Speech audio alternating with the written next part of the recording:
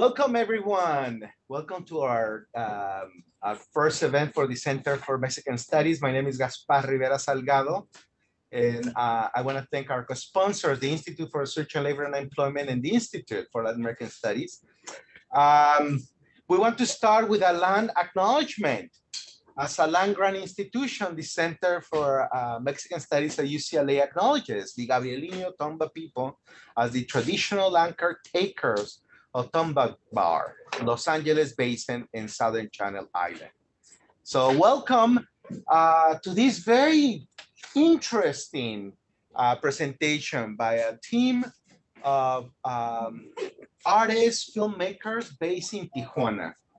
And when I was thinking about the members of Dignicraft, I was thinking about how does the United States, how does the experience of the Latino community, the Mexican community looks from the South?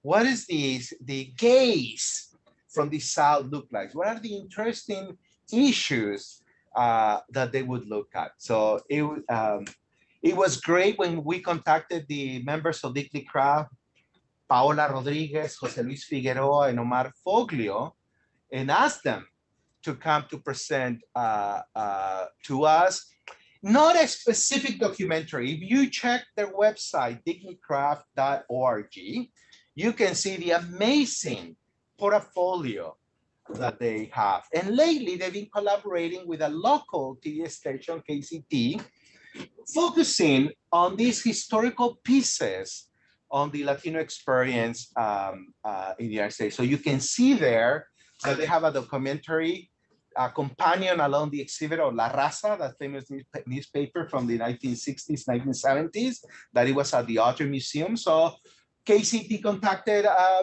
Dignicraft to do a companion documentary. So that was interesting, a very specific period of history. The KCT also did a piece on the response to Prop 187 in California. And they did a wonderful job in terms of interviewing many political actors that we know. And it was very interesting to see some colleagues there with historian Toby Higbee.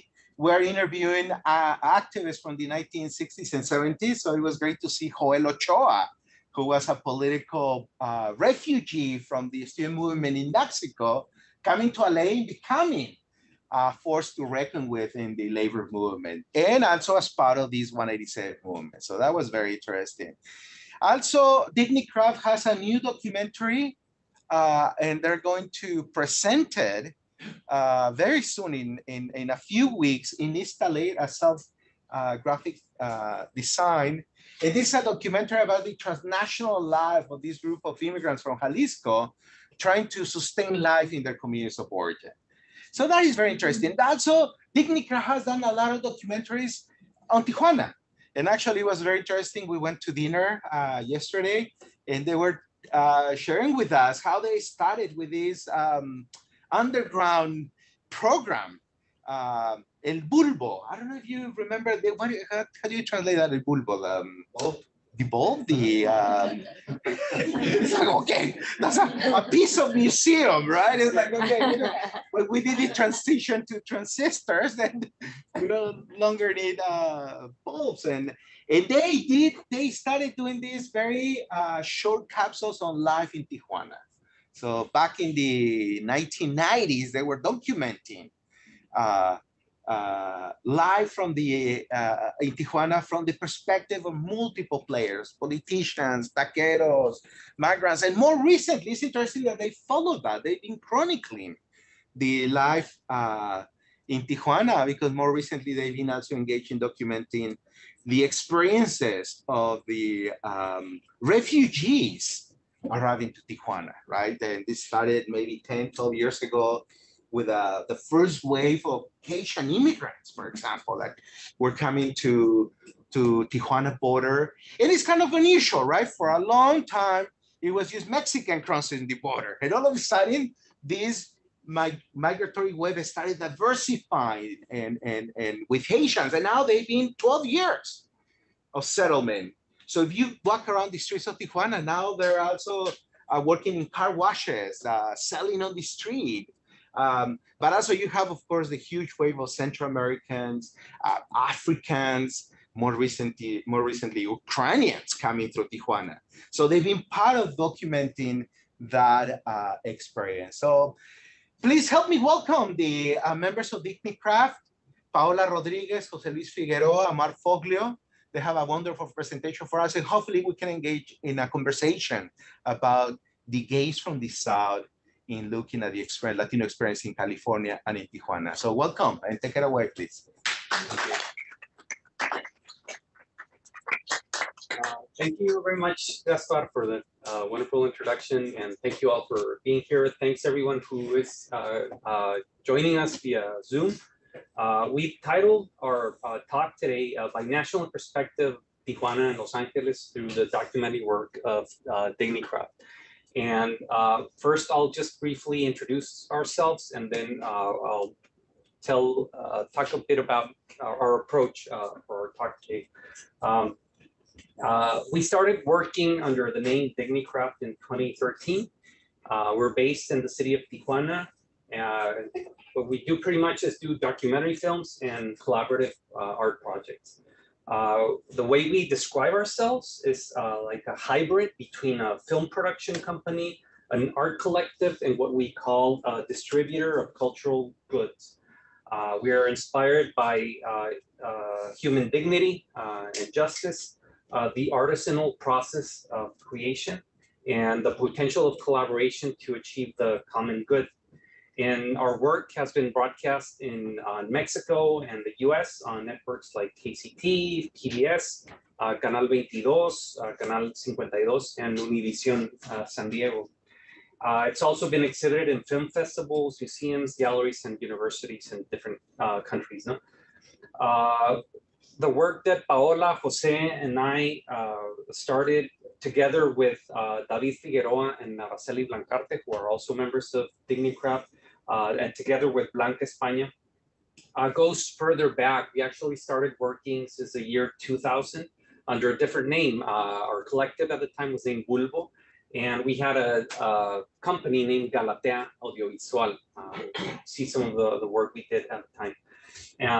And now, getting into our talk today, growing up and living in the border region of Tijuana and San Diego, we feel it's quite interesting because compared to other cities in the interior of Mexico, you can get to see and experience how your whole life can change in an instant due to the implementation of macro level policies that are generated both either in Mexico or in the US. And these sometimes policies have an immediate effect in our daily lives. No? Before going into some examples of some moments where we consider that these macro policies have had an effect and repercussions in our lives, I'll just say that we are filmmakers. We don't do academic research. So some of the issues that we're going to talk to about, I mean, we don't consider ourselves to be experts, but we're happy to share our experience doing documentary films. No? And we hope that what we get to share with you guys today is of interest to you. And we're looking forward to any thoughts and questions you might have along the way. So as examples of some of these moments in history when there's been what we consider some, not one, but maybe several macro policies are, well, prohibition, that happened between 1920 and 1933, when authorities in Mexico, specifically in Baja California, gave business concessions to American entrepreneurs to open casinos, racetrack, and saloons. And that's business in Tijuana flourished, but it's also timed in marks when Tijuana's leyenda negra, or dark myth, was created, and that still carries a lot of a burden until these days. No? Then when the September 11 attacks happened, that marked a dramatic decline in tourism in Tijuana, and that also had an impact on the border wait times to cross between both countries. No? And then more recently, the COVID-19 pandemic caused the border to be closed off for almost 2 years for non-US residents. And what this happened is literally like families were divided, no, for this period of time. So, I mean, we're not going to dive into this. These are just examples, no, that we wanted to share with you.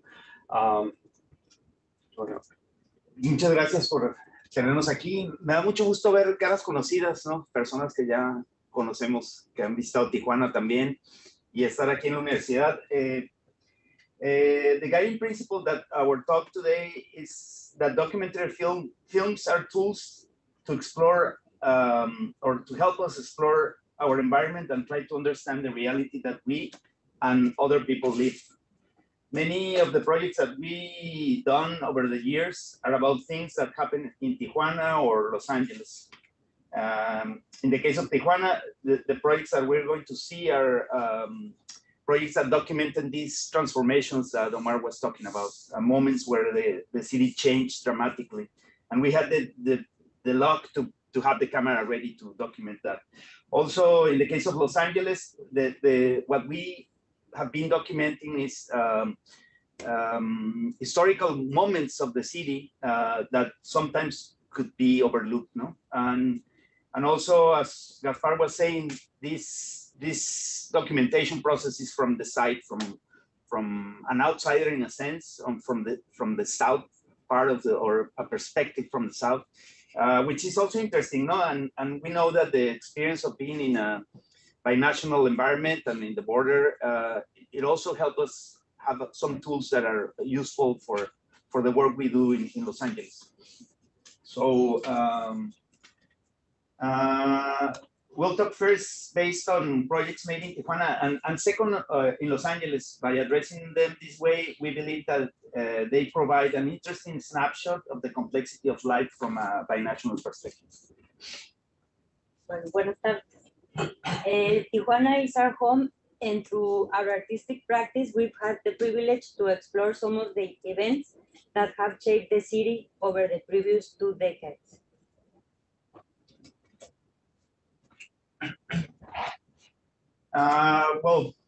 Gaspar already told about this, but I'm going to just give you more specifics. Bulbo was a weekly half-an-hour television program broadcast between 2002 and 2006 with a documentary format about the untold everyday realities of the Tijuana-San Diego border region.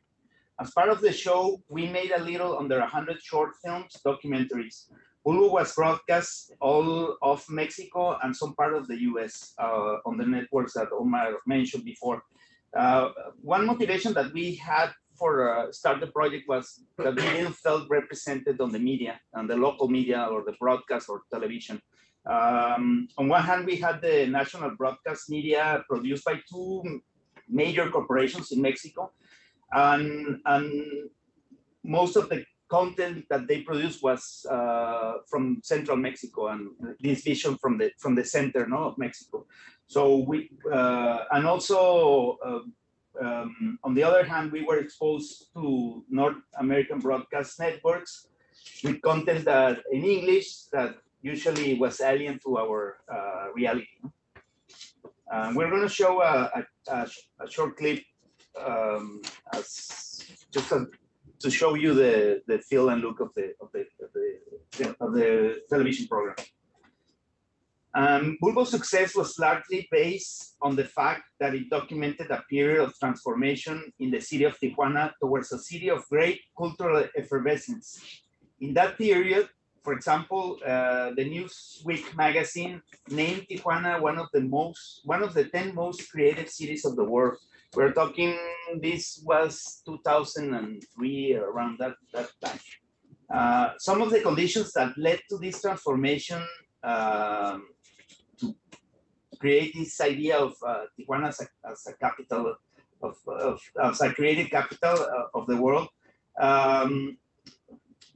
we feel that it's related to the transformation effects of after the signing of NAFTA, which brought rapid economic growth to the region. That was one part of the equation there. And also the sustained local rejection since the 80s to centralism in the local population. Politicians like artists and other cultural actors were rejecting these impositions of political and cultural impositions from central Mexico. In a sense, that laid the foundations for a search of the city's identity that was also capitalized with youth people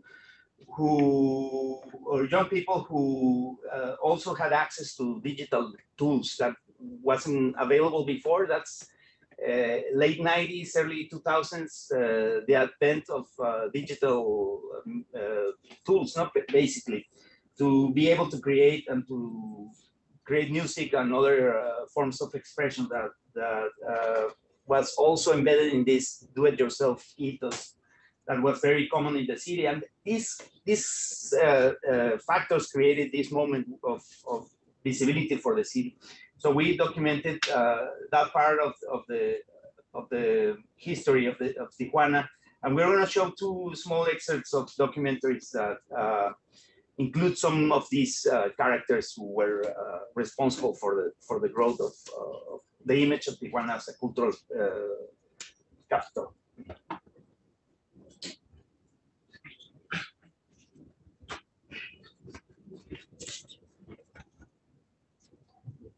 Arte es un reflejo de la vida, ¿no? No necesariamente tiene que ser bueno o agradable o feo o bonito, simplemente es un reflejo de lo que estás viviendo.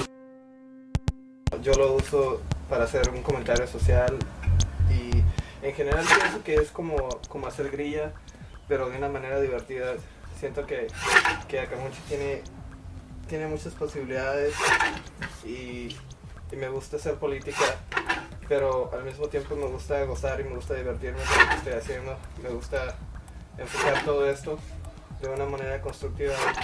No puedes hacer un cambio significativo en la política actual, simplemente te ves afectado por lo que pasa. Buscas una manera de darle salidas a todas esas inquietudes, frustraciones o sentimientos pues tal vez negativos. En el caso particular de Acamuchi es haciendo gráficos, ¿no? Y tratar de burlarse de todo ese tipo de cuestiones, y esa es una de las características que puedo definir el proyecto. Definitivamente el humor es algo innegable.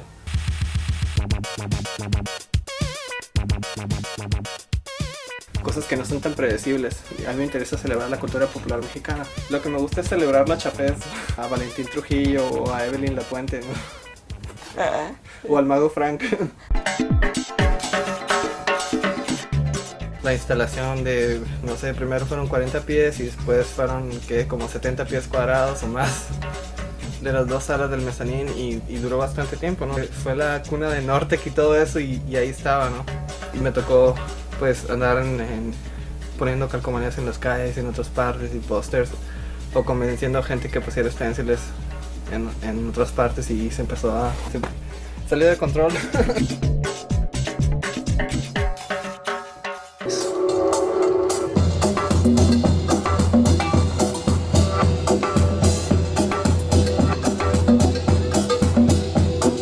Ahora puedes tener un estudio virtual dentro de tu computadora en un software y no necesitas más que eso.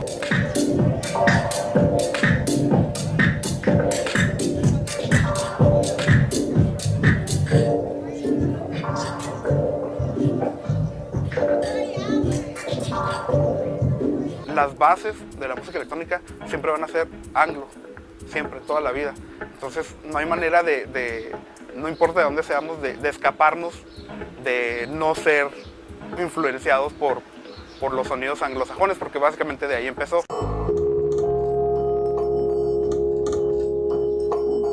I keep thinking of the word mutation. There's like a healthy mutation going on there. Yeah, I think it's where electronic music is probably the most vital at the moment.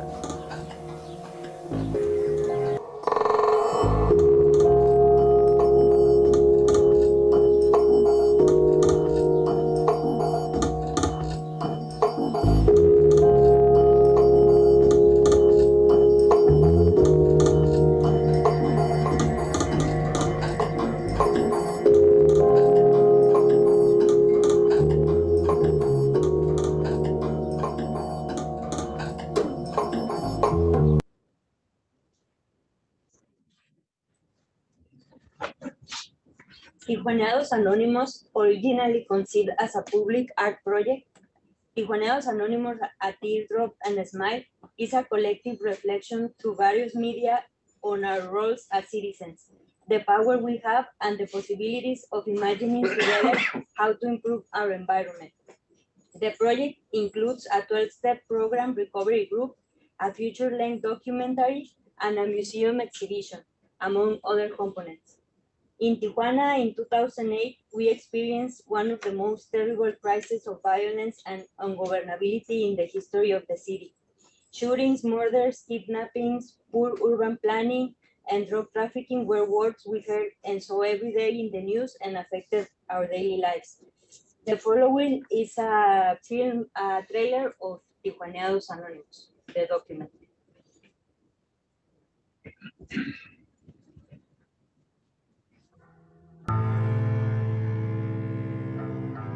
Tijuana está condenada por su geografía. Tendríamos nosotros que invadir Estados Unidos o que ellos nos invadan a nosotros y que se recorra la frontera para que Tijuana deje de ser la joya de la corona de cualquier negocio ilegal. Yo en lo personal, si no tengo nada que hacer en la calle, no salgo por la inseguridad por la cual estoy viviendo. Yo no creo que sea un rollo mediatizado. Pues ahí están las cifras. Pero cuando no te toca, entonces no existe.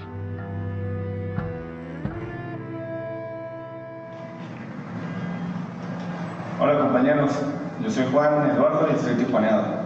Hola. Algo anda mal con la ciudad. Al principio a lo mejor parecíamos unos locos que estábamos centrados en lo negativo. Podríamos poner en fila los encabezados de los periódicos de un año para acá y sacar un promedio de notas explosivas, ¿no? Pues tenemos el gobierno que nos merecemos, ¿no? O sea, que le vale madre porque a nosotros nos vale madre, ¿no?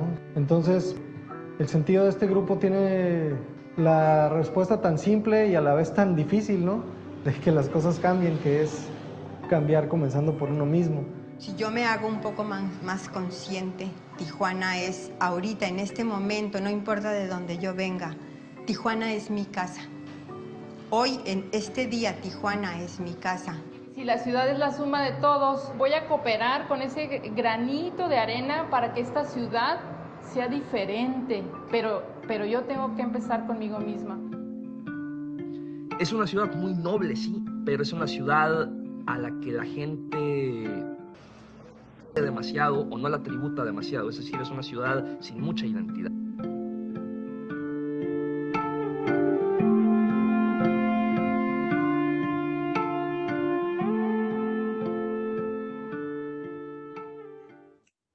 As background of this situation, in 2006, the administration of President Felipe Calderón declared a war against the drug cartels in Mexico, increasing the levels of violent acts in Tijuana to unprecedented levels. The city felt desolate and hopeless. There were also citizens' demonstrations against violence. The attitude of the Tijuanados Anonymous Recovery Group members motivated us to make the documentary. We did echo to the conversations beyond the four walls of the space where they met. Tijuanados Anonymous explored the role of pain and empathy play in motivating a person to seek change. So in that first decade of the 2000s, we went from a celebratory period of cultural vibrancy to polar opposite, no, due to the violence, no? And by 2011, around that time, many of Tijuana's businesses lost their customers and tenants because tourism dropped. And the city became like a ghost town, like literally. You know? What's interesting is that Tijuana's community of artists and young entrepreneurs began to reimagine and reinvigorate the downtown historic tourist district by opening small, independent, largely self-funded art galleries, cafes, bookstores, boutiques, you name it, no? Among many other examples of small enterprises, no? And what this led to a transformation of that particular area into a hotspot with cutting edge, you know, artwork, gastronomy, and culture, no?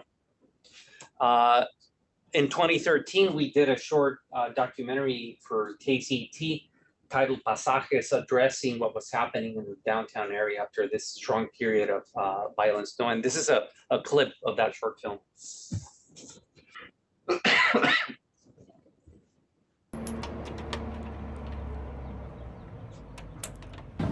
The experience of a city is a lot like the experience of a labyrinth, and I think that's just amplified in a place like Tijuana, where a lot of the architecture does have these interior-exterior spaces, which is how I would term it, I guess. So you'll come into a pasaje or you can pass by the pasaje 1,000 times before recognizing that there is this like interior street. And then within this interior street, there's even additional interior streets, and it kind of nested in that way. And I think that as I explore the labyrinth of the idea that is Tijuana, I've also realized that it's reflected in like the physical architecture of the city. And that's true, especially in, I mean, most clearly in the case of the pasajes, which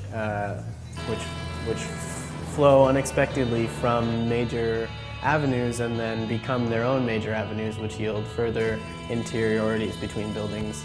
And I think that's really interesting because it takes advantage of all these unexpected territories. And I mean, and that's very much Tijuana as well. Yeah. You know, like you see the architecture, you see the use of space. In Tijuana, it's very much, it's very resourceful. It's very you know, multi-purpose. It's very flexible, and I think that artists have aesthetically responded to that in the past, but it's not just kind of taking on that informality aesthetically, but really activating what that informality could be in terms of transforming space, and again, transforming an entire portion of the city and really trying to repurpose what this space could be for the city itself.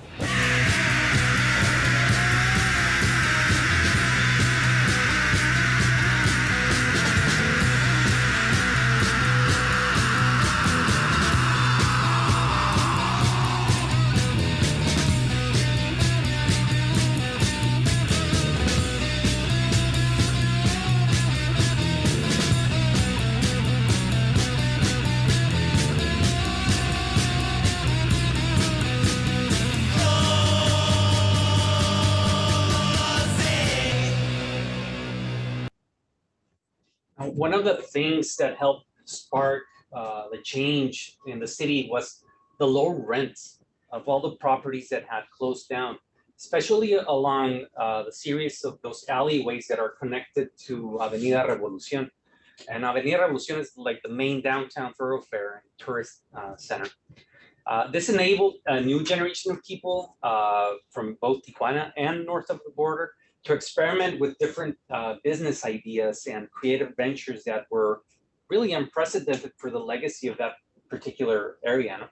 And Pasajes was a way for us to explore the role of the city's artistic community to channel its creativity and motivation to transform the downtown area and create a sense for us to reclaiming Tijuana. And then in 2016, an estimated of 30,000 Haitians migrants arrived in Tijuana and Baja California. The Haitians migrants are said to have made their way from Brazil through Central America and Mexico to reach the US-Mexico border. Most Haitians left their country years ago due to a combination of natural disasters, gang violence, political corruption, and poverty. Local and federal authorities in Tijuana were late to respond to the situation, and shelters were overwhelmed with the amount of people seeking help. This is a brief trailer for another short documentary we did for KCP titled Fotoperiodista Documenting Tijuana Refugee Crisis.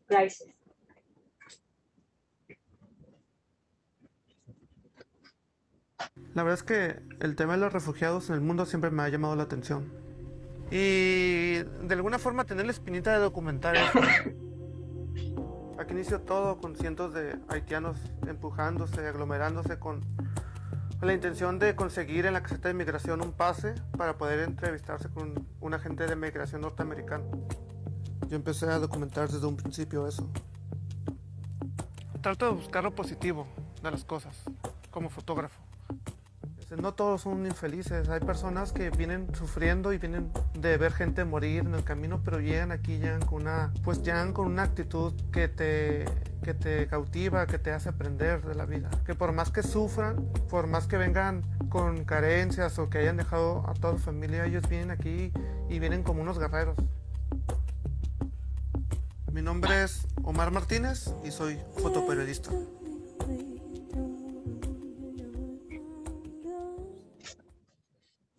The film portrays the work of the Tijuana photojournalist Omar Martinez, covering the situation of the Haitian migrants who had arrived in the city in search of applying for a humanitarian visa to enter to the United States.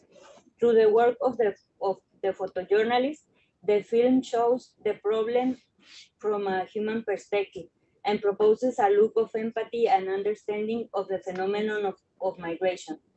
In response to public policies from Mexico and the US that have fostered the creation of migrant caravans, new generations of the artists and activist communities have merged to address the situation, creating a network for migrant care and provide support for people waiting to cross the border or who decide to make Tijuana their home. And then the way we came to LA was since 2013, our artistic practice have led us to connect with KCP Public Television Network, doing commission documentaries for Outbound and other programs. Each of these projects has been an opportunity for us to explore the experience of the Chicano, Mexican American, Latino, and immigrant communities. We are going to share a little of what we learned about Los Angeles through these documentaries, making them from our perspective working on the border. The first one is Artesanos, which is based on previous research and projects addressing traditional craft in Mexico. And then we saw the opportunity to make a feature-length documentary about the highly skilled artisans that migrated from Mexico, who are the backbone of quality design and retail in Los Angeles, producing some of the most exquisite furniture, textile, and design goods. However, these artisans represent a creative force that seems invisible to the city, playing an important role in making Los Angeles one of the creative capitals of the world. And here's the trailer for this film.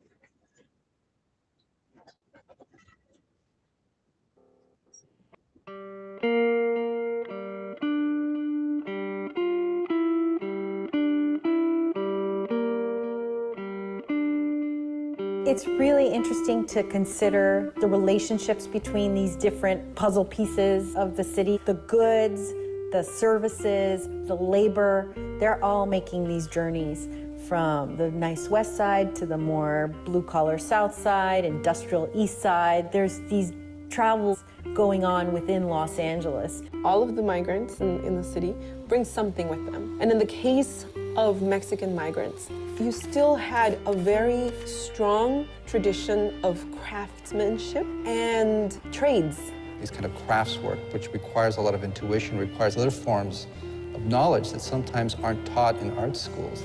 Lo sientes, aunque es caliente, lo manejo con la mano y haz de cuenta que lo formara con la mano. Aunque no es con la mano, es con la herramienta, con el papel mojado, pero sí lo sientes. You can ask anything that you want to be produced, and there's a craftsman in this city. They just live in the shadows. They're there. Lo mismo que estás haciendo un mueble con aquel entusiasmo, aquel cariño. Lo mismo lo hago con los caballos, vengo, los peino, los acaricio. Les transmito ese cariño. Venimos de guerreros, siempre tratamos de luchar por nuestra familia, por lo que queremos. No cruzamos una frontera para venir aquí a terminar en la calle. The skill and the craft and the craftsmen behind the making of products are a very essential part of the process. Charles Eames' definition of craftsmanship was that craftsmanship is the same as saying well-made. I am a maker, and as a maker, I'm a better designer. Because of their hands-on Each object is a little bit different from the other one that was just made a half hour ago. So I would say that they really have a true connection with the material.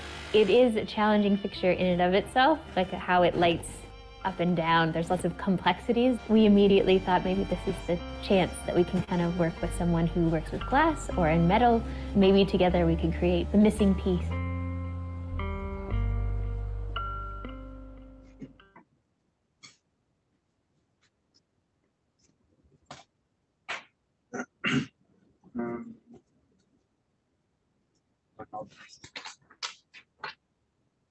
Artesanos was a way for us to explore how migration contributes to the development and economy of Los Angeles. By the time we did the film in 2016, we had already done a few film and art projects with artisans in Mexico and here in LA, where we realized there was what seemed like a network of artisans in south and southeastern parts of the city, making high-end goods like furniture, shoes, and accessories, being sold in places like Brentwood, Hollywood, and Pasadena. This film is an example of how migration contributes to the development and economy of the city. The work of these artisans is part of the creative industries. And at that time, LA was talked about as a creative capital, an attractive place for the creative industries. However, the role of these artisans in making the city a creative capital seemed to remain invisible.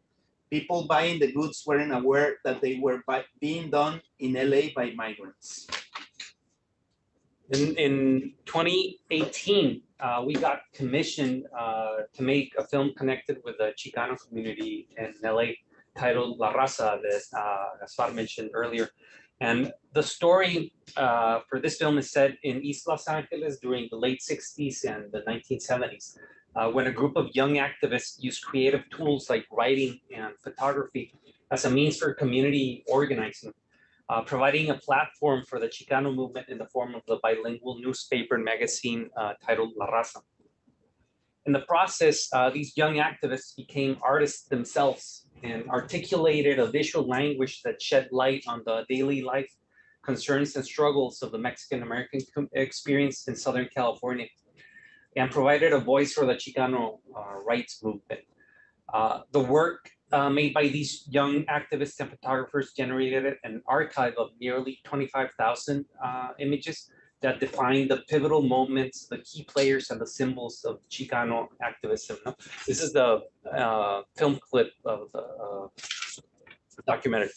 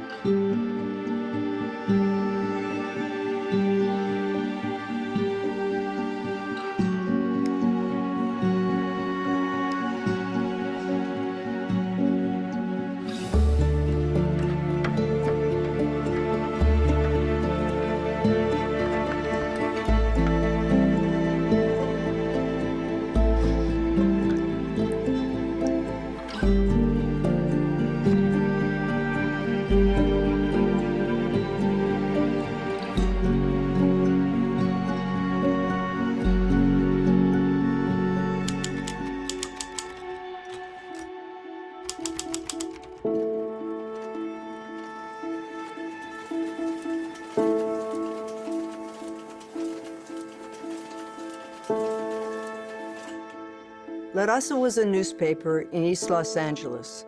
It was the paper that recorded the demonstrations and the organizing, talked about the meetings that occurred, and also talked about the issues of concern to the East LA Chicano community. You had a movement that was taking place amongst a broad community that La Raza as a publication was a part of and was reporting on and giving coverage that they would never have gotten otherwise, because mainstream media was limited and was not interested in the subject. A lot of us wanted to bring out the truth of who we were. We wanted to come out with our own news, with our own version, with our own story. La Raza newspaper was one of the key instruments, tools that we used to then communicate our ideology of Chicanismo, the equivalent to what is today Facebook and Twitter. That's how we got the message out.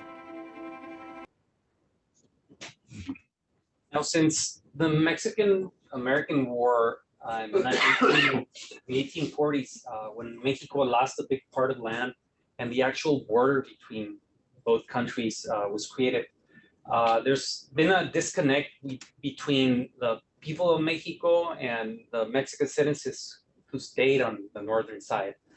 The history of the Mexican-American community, you can say, is pretty much unknown in Mexico.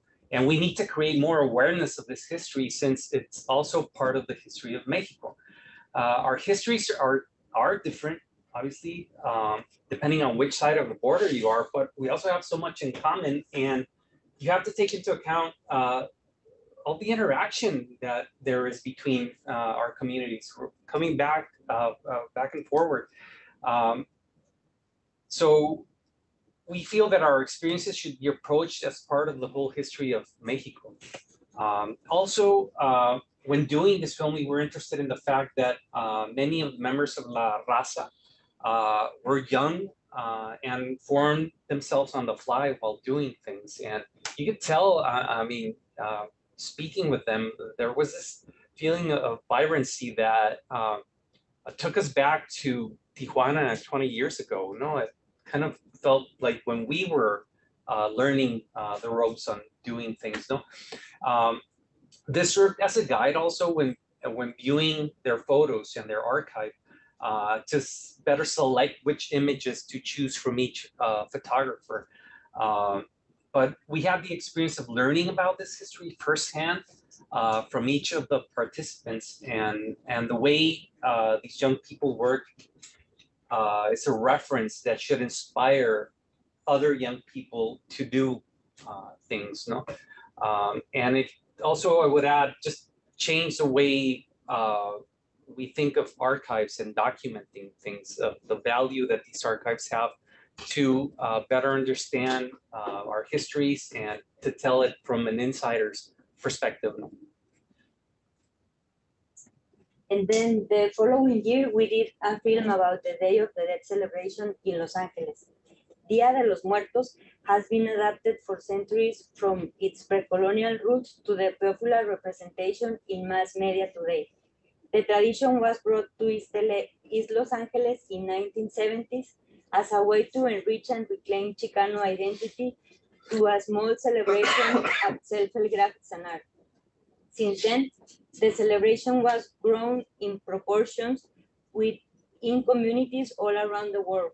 In contrast to all the glamour that Day of the Dead now receives, we did these films to explore a more intimate look at this ritual through the story of Mexican-American artist Ofelia Esparza, who travels to Guanímaro, Guanajuato in search of her ancestral roots, and Rufina Marcial from the Zapotec community, who maintains her traditions in Oaxaca, California. And here we're going to see a clip of Day of the Dead.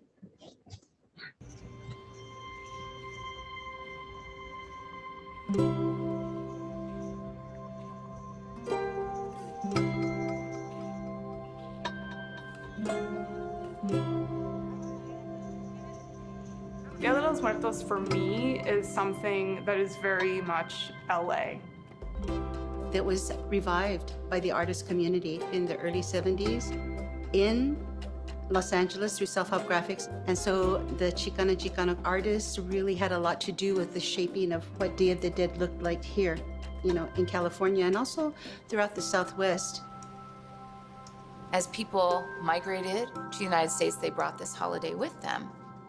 In reproducing Day of the Dead here in Los Angeles, Zapotecs, I think, have this responsibility because, hands down, without question, it is the most important celebration for Zapotecs on both sides of the border. It's a holiday created from a clashing and a combining of cultures and people taking what's important from each and making something new, something vibrant, something beautiful, and something that has meaning for them as they are at that point. Now that it's practiced in very modern urban situations where diverse cultures have their own way of being and expressing, there's that level of syncretism. Maybe we could say modern life has also impacted how the tradition is practiced.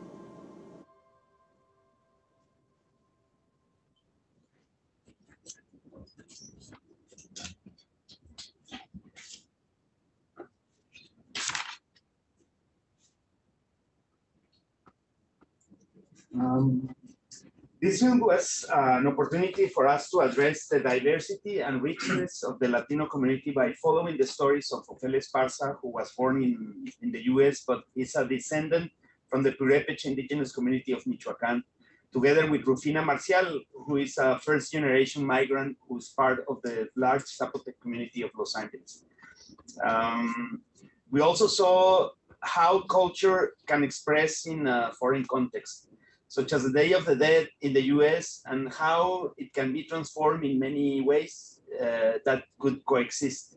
The celebration can be a political form of resistance to make a community visible, as we saw in the case of self-help graphics and art and the Chicano community, but it can also be an intimate and cyclical tradition that it's lived within the homes that we also saw within the homes and that it strengthens communality that we saw with the case of Rufina Marcial. At the same time, it can be a spectacular party that serves as a vehicle to manifest individuality, in the case of the Hollywood Forever Cemetery celebration. And a few years later, we had the opportunity to further explore the growth and the diversity of the Latino community with another film, this one titled 187, The Rise of the Latino Vote. Proposition 187 was a California ballot measure passed in 1994 that sought to deny public services to undocumented immigrants. While the initiative was meant to keep, quote unquote, the immigrant threat at bay, it mobilized non-immigrants and immigrants in Latino communities as well as their allies across the state. And the political awakening of this powerful group would dramatically change the state's electoral politics, transforming the state into a blue and progressive state for the first time. Proposition 187 created new and enduring political fault lines across California and across the nation, as well as molded the political careers of the new generation of leaders. Now, we're going to show you the trailer for the documentary. Our nation's immigration laws must be enforced. They keep coming. 2 million illegals in California. They're using our system against us. It is one of the most controversial and bitterly contested ballot measures in California's political history. Prop 187 would make illegal aliens ineligible for public social services. It would require doctors, nurses, teachers to report to the INS if you suspected that that child or that family were undocumented. Suspected. If this doesn't wake up our community, nothing will. This is the beginning. People understood they have to vote, that was the only way. 1 million new Latino voters. Our representation is a direct result of how our community has responded to Proposition 187. The route for America should probably be the route that we took here in California to move past the racial animus that is gripping the nation right now. 187. The rise of the Latino vote. The era of Prop 187 marks a moment in Los Angeles history when the Latino community came together with the immigrant community. Latinos born in the US formed an alliance with first-generation migrants to organize their people and confront this proposed law that took away their rights. Now, this alliance was even broader because it also merged with the African American and Asian American communities. At the time that we were making this film, we saw many similarities that were seen between the events that took place in LA during the 90s with what was going on at the moment. And we were literally in lockdown. I remember clearly we were going through archival materials, for instance, of when Rodney King was being beat up by police officers, and then the riots. And remember, we would finish the work of the day and then go online to see what was going on, and you would see images of George Floyd being beat down by police, and then the riots, but not only that, then you would see images, and we would go through news clips of the early 1990s recession, and then we had the COVID-19 recession happening at the time. On top of that, then there were natural disasters in the 90s, like the Northridge earthquake and the Old Topanga and North Malibu fires, and then the California wildfires happening at the time. And it was just crazy because at least visually what we were looking at felt like it was the same thing. You know, and then on top of that was the lockdown, was just difficult. No? Now, Prop 187 made scapegoats of undocumented immigrants for problems in California. And then 25 years later, there were similar conditions, but at the national level. So what this documentary film suggests is that the experience of the 90s in California may have keys to face the present, you know, at least the present that we were going through between 2019 and 2021. And I'll just close off saying that it's very challenging for us to talk about the work we've done, because each film or art project feels like it's like tapping into a different world, and you can talk for hours about each subject, no? But it's also interesting for us to talk briefly about each one and talk about them together, because they all feel like a small piece of a bigger puzzle that together help us understand. In this case, we're talking about our hometown Tijuana and then Los Angeles, which is not our hometown, but it's a city that we where we spend a lot of time in, and we've been fortunate to do a lot of projects and continue doing projects here. So yeah, that's it. No, hope you found it interesting, and really looking forward to any thoughts or questions that you might have or to add to the conversation.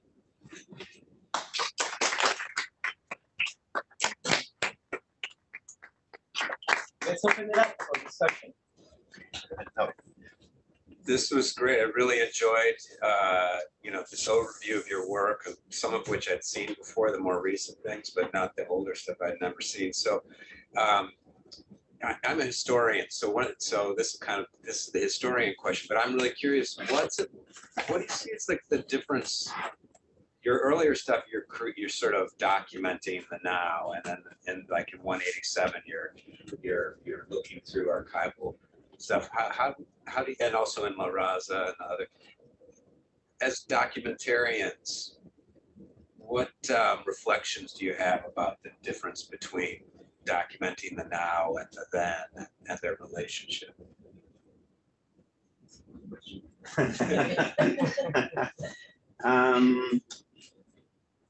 I will say, like, what's interesting is how the time is captured in the documents, no, and you can see that the contrast of the way we see life in that period and now. So because in the case of La Raza, I think it was very interesting, like the way they approached the work. It was a collective, like creating images and publishing ideas, and the way they were organized, we felt totally connected with that, because it was the same approach that we have as a collective, and also publishing and documenting stuff. So that was the initial connection, and then you have a reference in a personal level that you can see through the work of them at that period, that you know what they might be experiencing in that process. No, you have a personal experience that you can relate, which is very important, not to connect with that era. And that's, we were trying to mention this, but it was important for us to, at the time of selecting what to include in the document, was that type of stuff that it was when we have this connection, no?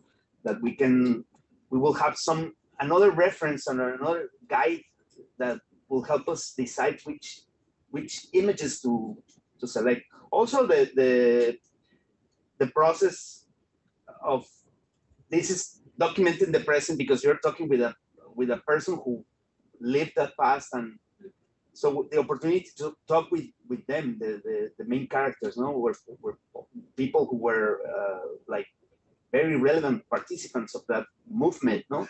So they still have this energy and this passion for the theme, no. Just to learn from them, it was easy to pinpoint the specific moments in time that were that resonate with them today. That it was like they can depict the moments very lightly, and then we just from that collection of references, we just went also to see in the archive which of those events were documented with different cameras, with different approaches, and we tried to create this like oral history within the people who participated in it. Thank you.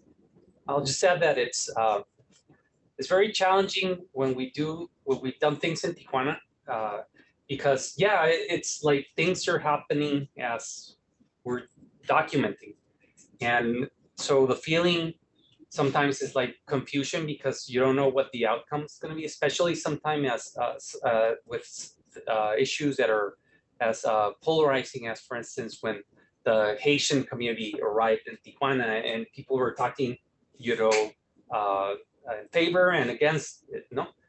So you feel like you're in the middle of a hurricane and you're trying to make sense to articulate this story.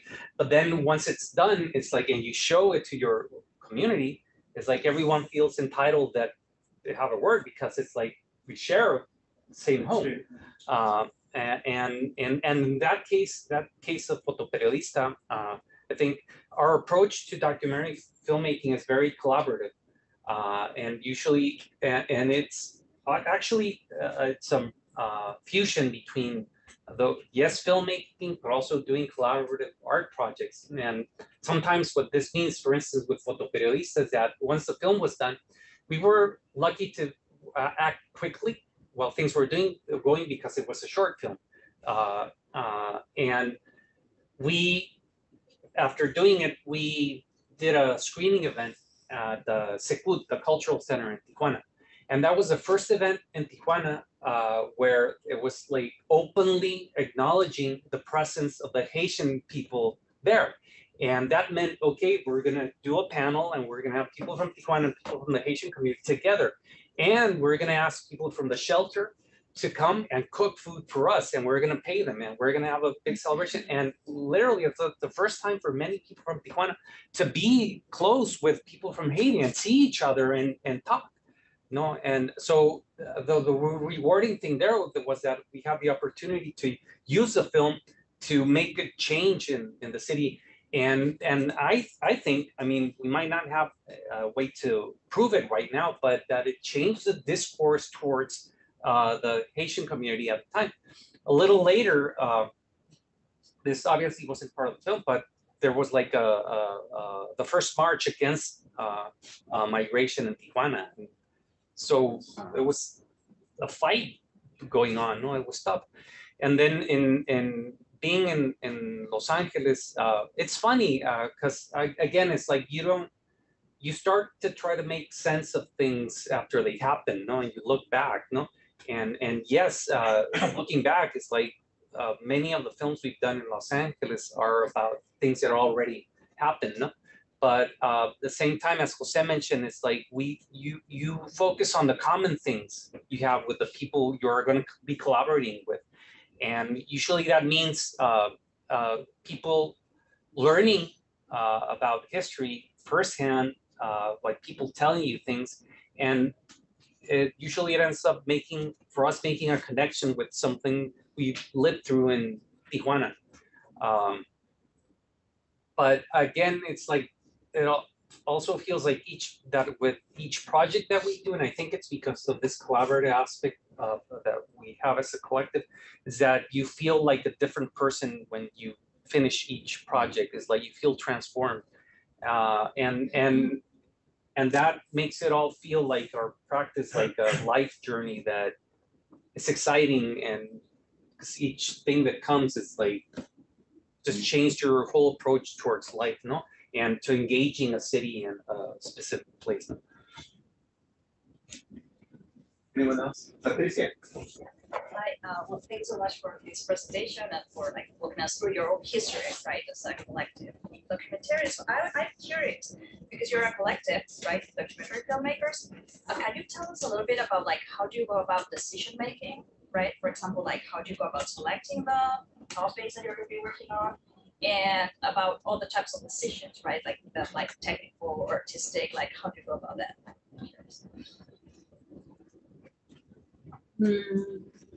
I think each of us has like an idea of how we do it, but I think we spend most of the time together, like 16 hours a day or 12, and we are like more like a family that he don't need to say what he's thinking because I know what he's thinking.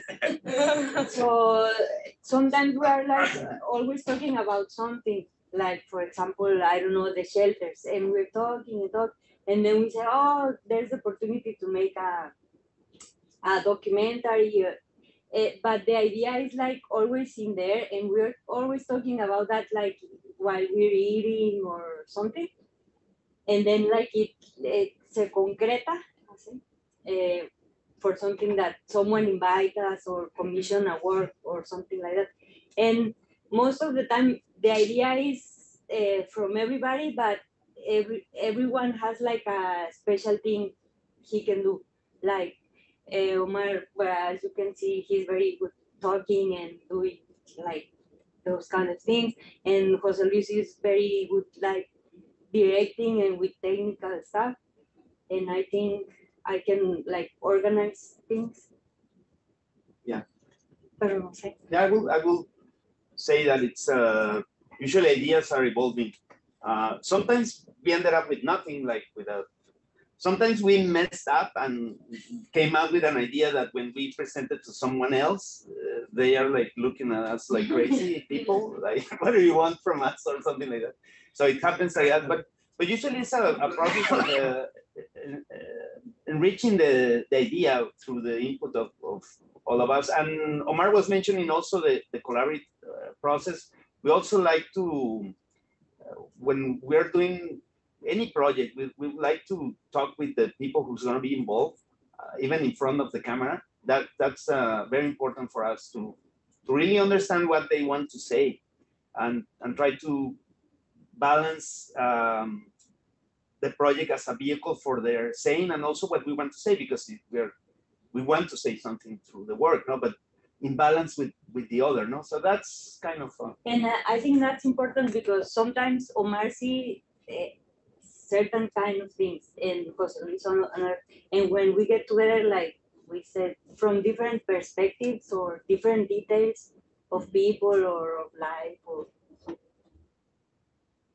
Thank you. Ricardo, and then Michael. Thank you for sharing all your good stuff. I know you guys from the Prop 170. I have a question. This regarding more security, because you guys cross over production, come to United States is easy and relaxed. So how is the situation for someone like me going into Tijuana, especially going around with equipment? Do you have any, in your experience, do you have any security system when you go out, or what is that your recommendation? Well,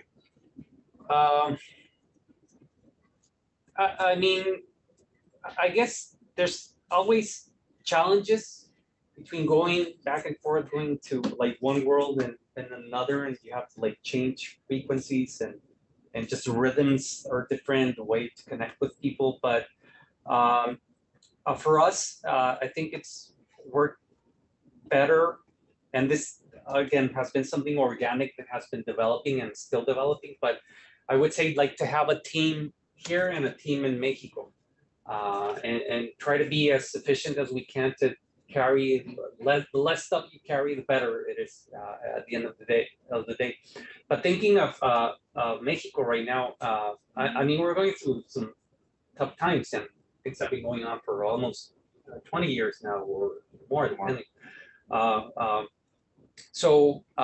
Yeah, I mean, we've been doing, for instance, the film we're going to show on October 4 at Self-Help Graphics and Art, titled El Ojo de Agua de los Galvez, was made in a very, very rural rancheria in the state of Jalisco, near the border between Zacatecas and Jalisco. And that's a very dangerous place right now. But at the same time, it's like a lot of places in Mexico are very dangerous, and Tijuana is one of those. But obviously, for us living there, it's like, you know your way around. But when we go to a place like that rancheria in Jalisco, it's like, we know we can't go on our own. You know, we need to connect with someone who is from there that'll guide us. No? So I would suggest that if you were to go to Tijuana, the same thing. I mean, call us, or anyone that you know that will help you and show you around.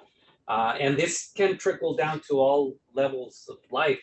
Remember, before we started with Bulbo, when we began our first company, we did not have like one penny to do things. But what we had a lot of contacts of rock bands. So the first thing we did as a unit was do punk shows.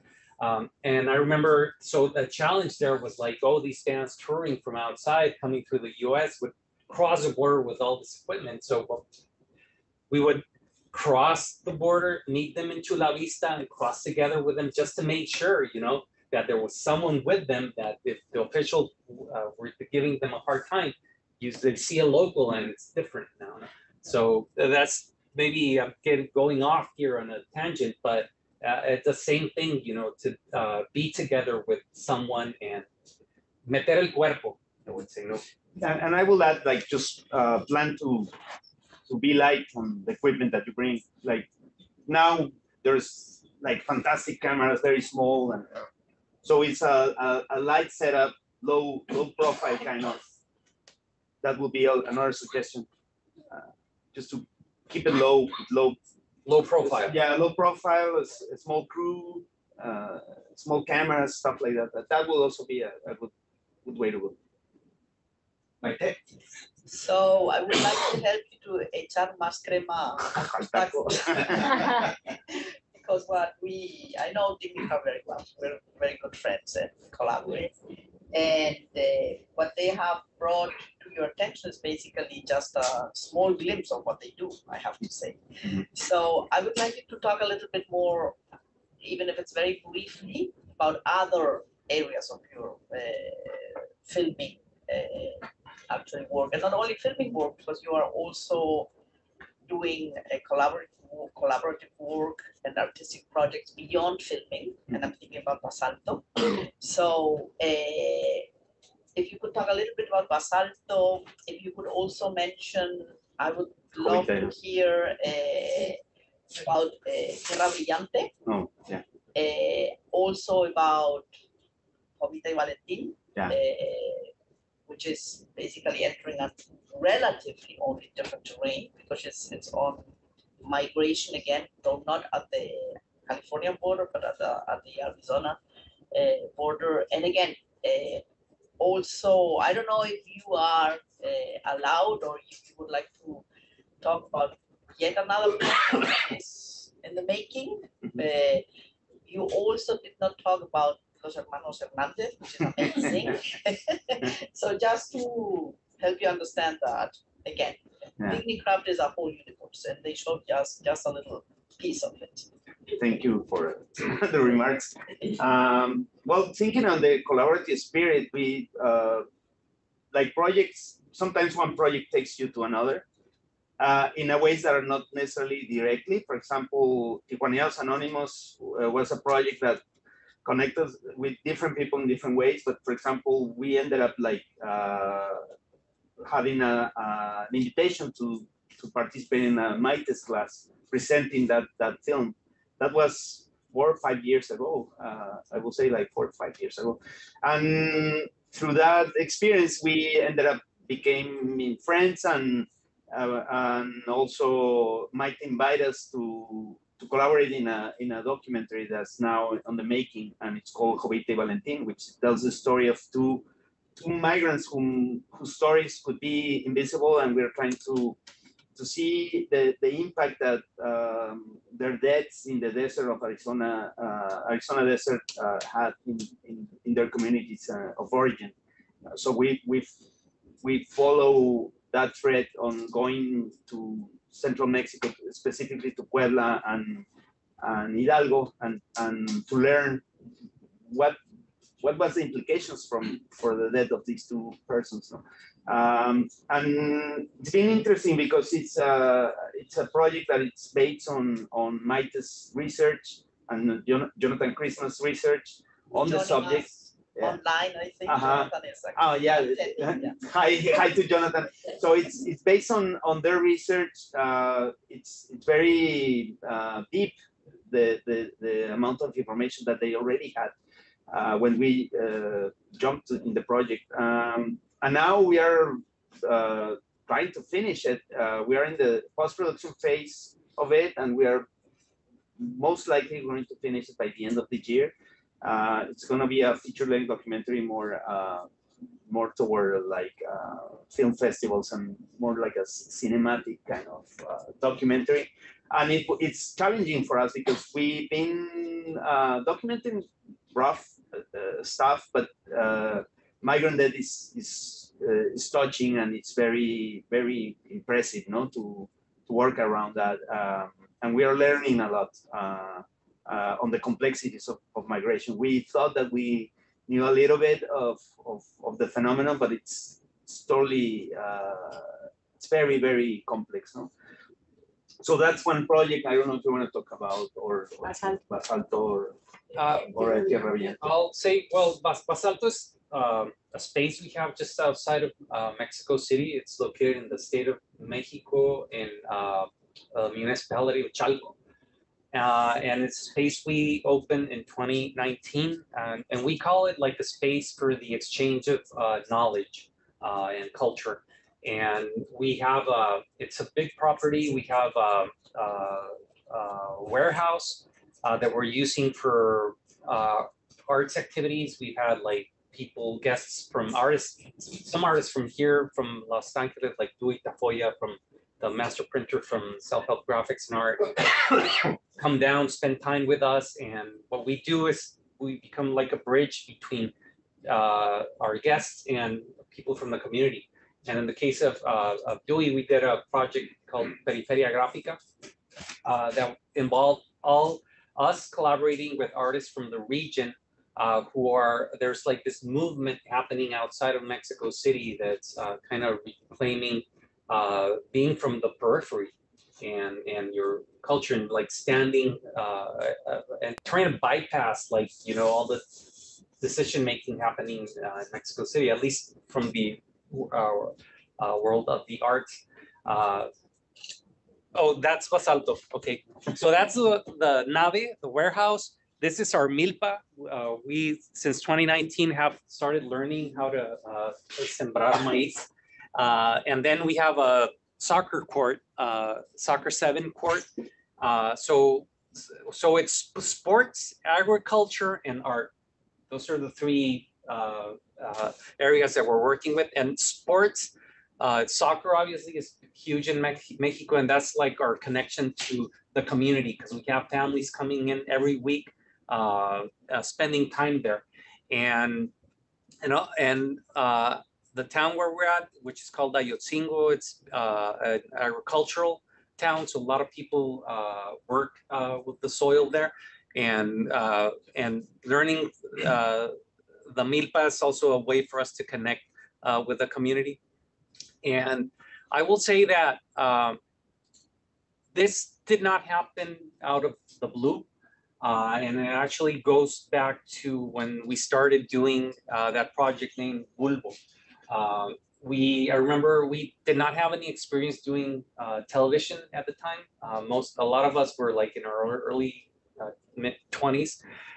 But I do remember clearly, and we were a bigger group, that we did a list of premises that we were gonna approach making the television show.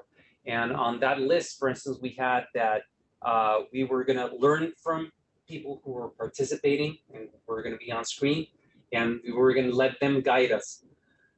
So what happened along the way was that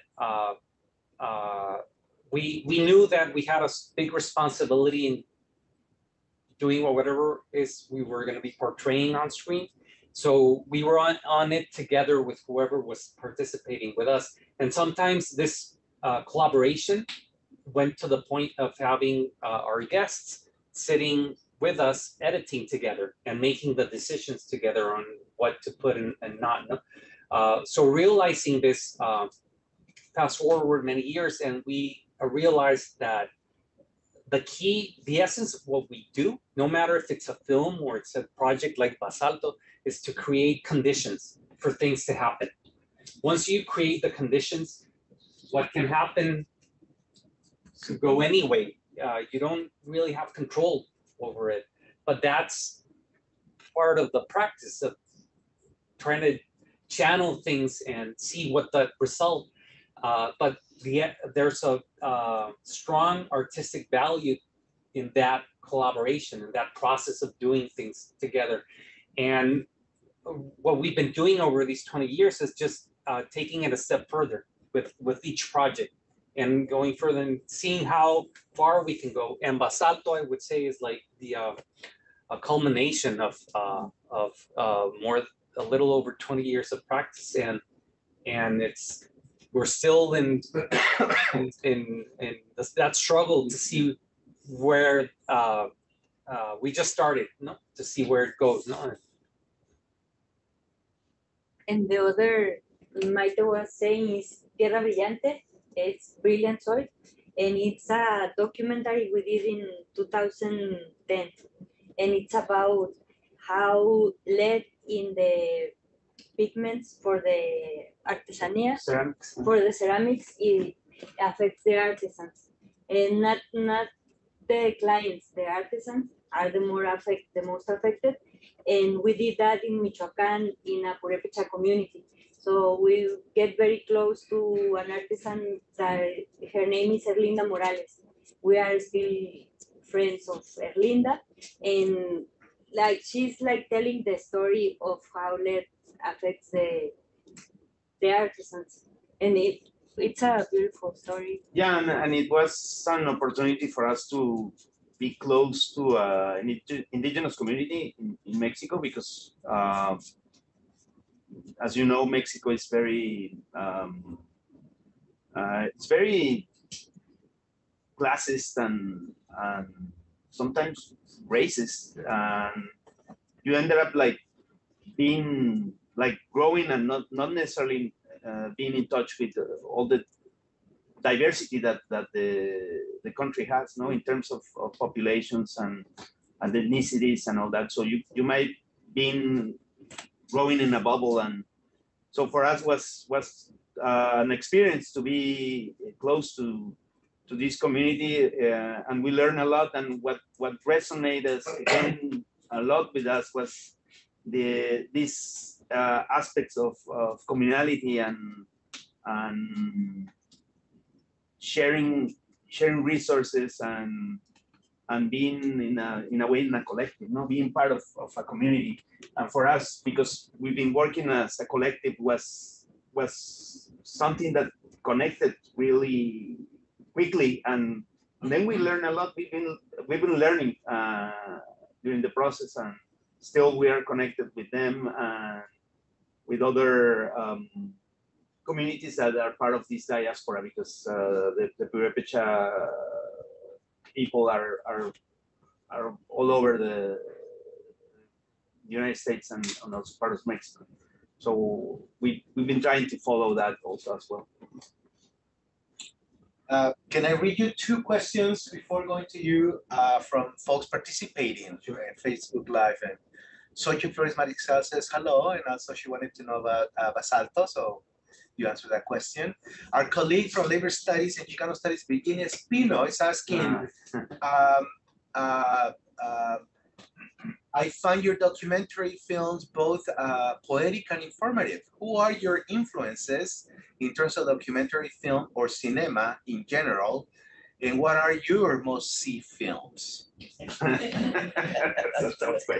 Well, first, hola Virginia, it's really nice to hear from you. Thanks for joining us. I don't know if we have a right answer for that because we might like como desilusionar. Because, for instance, Paola studied Hispanic literature. José is a lawyer. I studied communication, but I mean, yes, I studied communication, but not filmmaking. We did not study how to, you know, it's like when we started working together, we really didn't know how to do the things that we do now.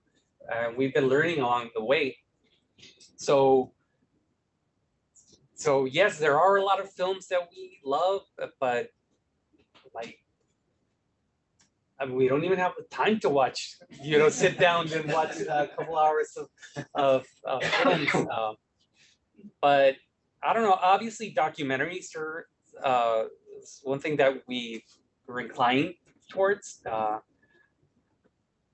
And I don't know, you want to name some? No, I will say the same. We don't have time to see a lot of films. Most recently, it's very difficult. I will say like it's more like being in touch with what is going on in reality. It's like being involved with people doing stuff. It's very time consuming, and sometimes we don't have time to see films. I will say, well, filmmakers that are important, Tarkovsky or our Mexican film directors are really interesting things that we like.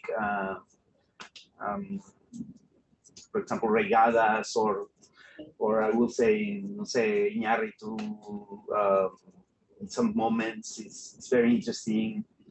But no, it's not like we are very well versed on films. Or it might be difficult for us to watch films because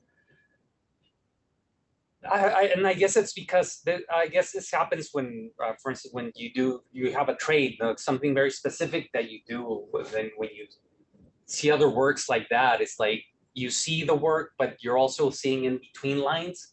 So sometimes, and this might be more personal, I don't know if you guys feel the same, but when you see a film, you know you're seeing not just the film, but like the filmmaker's approach towards that issue that he or she are talking about.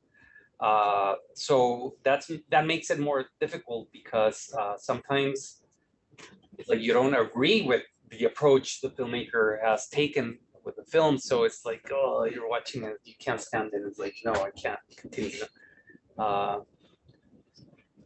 Yeah, I will say Lionel Rettel, which is a Dutch filmmaker. Which their films are very inspiring in terms of how close he can be with the themes and the people who are portrayed in their films. No, he follows for years this family, and he has this trilogy of films where in Indonesia. No? Yeah, in Indonesia, and so you see the family like struggling with life, daily life stuff, and you see kids that are growing, but it's so close, like you don't. It's always questioning how's the way he can be able to be so close.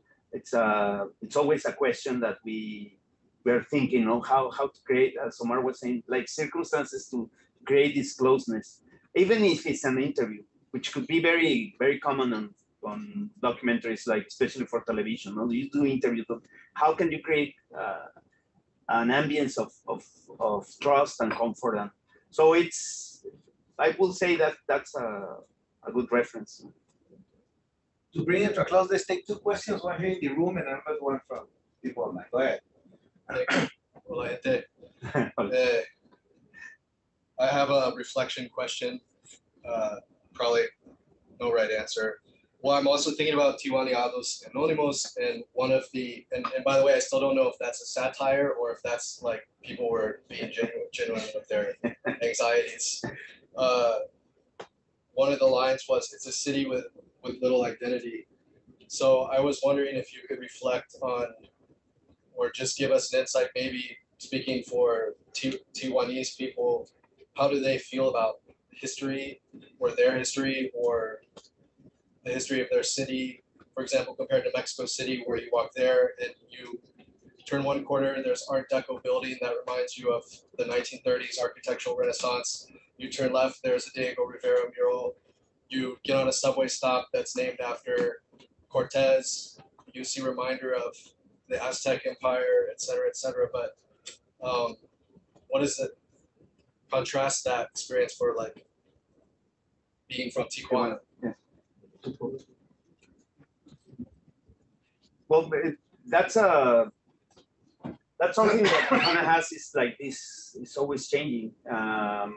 If you go now, well, you've been there lately, but from a period you go and then there's new buildings and the old ones are gone. Pretty much what we know it's happening here in LA as well. No, it's this type of cities that change a lot.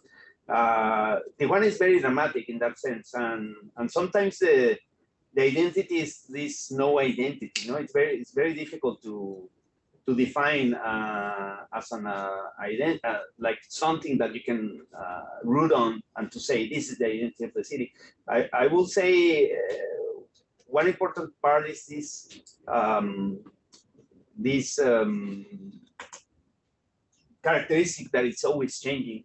But at the same time, it's difficult to say that line is true today, no? Because I think it's depending on who you ask, no?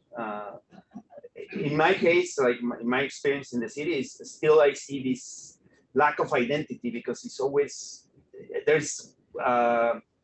is an effort to copy from the outside. It's not necessarily like something authentic from it. It's something that it's very common, no, to copy, and so you see very particular in architecture. It's always like copying it.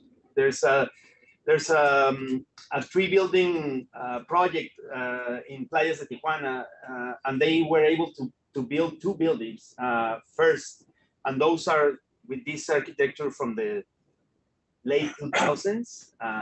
And then they stopped constructing because they didn't have the money, and now they are constructing again. And the third one, which is supposed to be like linked to the other two, it's built with a totally different architecture because it's more trend, like trying to mimic the trends of architecture, no, today. So you see that, and you see, well, I think it will be better to keep the original idea, no.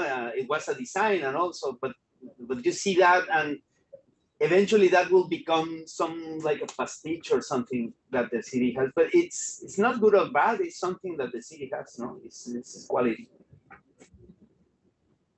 Great, thank you. Why don't we close it with a more technical question from Natalia Reyes, who's online watching, and she mentions that she just watched your Love and Rockets documentary based on the comic book by the Hernandez brothers, and she states that this made her wonder about the different strategies and techniques that different subjects require. How do you work around limitations in the documentary form, whether it is the subject like comics or the availability of documentary footage available for more historical based documentaries?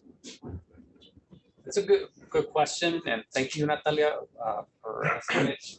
I mean, there's no like formula to make the documentary films because each issue is different, so each one has different challenges, and you have to work around and see how to do it. So I don't know. It's like, I guess it in our case, it evolves from that approach, that knowing that we're going to collaborate. And for instance, with the Hernandez brothers, it was challenging for us to connect with them because they're so busy. They're always doing things and giving interviews and all of that. So, but we managed to create the space for us to sit down and talk face to face and just feel each other. And it was important for us to take into account, well, yeah, because one thing is whatever it is we want to say about them, but we very much wanted to know what they wanted to say, right? And then once that was that moment happened, then it was okay. How are we going to build the story and make sure that it's a piece that we're all part of it and we're all involved. No, so I don't know. I guess things also, as Paola was saying, we're always talking about things and throwing ideas and off. So to mention like one example in this particular film about Love and Rockets, I remember that I guess it just happened. It feels like, oh, an idea came up and it just felt right, but I don't know. I remember at first, it's very easy for you if you're going to do something about comic books, and you see this in a lot of films about comic books where you see the artwork on display, but it's like animated. And so the drawings are moving, and it might be more visual attractive, or maybe people do it to bring in an audience that is not used to comic books, right? But our feeling was, no, let's not do that. It was the easiest thing to do, right? Scan the comics and just put them in the computer and create these visuals, right? And we said, no, we feel best if we honor the craft of the Hernandez brothers, and they work on paper, and they still, up till today, after 40 years, they work on physical paper with pen in hand. So we said we need to honor that, and one way of honoring that is the object that they do. So let's film the actual comic books. That involved like figuring out with Eric Waldron, our director of photography, how to have a crane there and put the camera to see the comic books. But we wanted to see the pages, bent and the ink, which is not like homogeneous. And we did that in just we use macro diopters to really get close to the paper, and also technically, like, to move a camera at that level of closeness is very difficult. Any touch of the camera is a movement, that you can perceive. So technically, was also the level, in a sense, the movements and all that, we're trying to mimic that craft that they have, So it was like honoring the craft by doing something also with a craft, which is the cinematography, to do that, to be able to move the camera, pan the camera inside a paper, inside a piece of paper that is not blow out or something, it's the same size that they use. So it was like a regular size kind of where the camera was moving around. So yeah, each project has its own requirements, and we ended up like trying to be truthful to the subject and trying to reflect that in the way we edit and the way we approach the rhythm and even music and all those decisions that you have to take.